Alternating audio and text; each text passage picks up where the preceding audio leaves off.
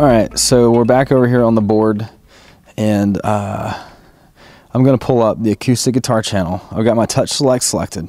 So now the acoustic guitar is showing. So let's pretend it's Sunday morning and we're not getting any type of signal out of the acoustic guitar. What in the world is going on? If I look down on the stage and I know that the acoustic guitar player, his direct box requires phantom power, I've got to turn on the phantom power. So if you look on the left side of the screen on the display, you'll see 48 volts.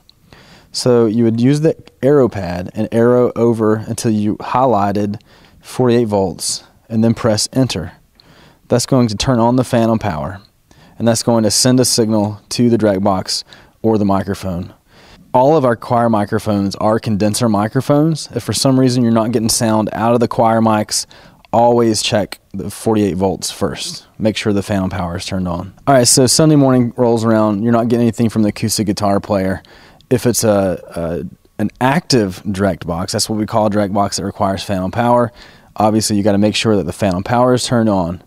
If it's a passive direct box, phantom power isn't going to have any effect on it.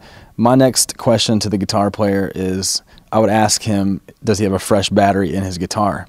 Most of our acoustic guitar players have active pickups in their guitar. It means they also require power. So they have to have either a AA or a 9-volt battery in their guitar.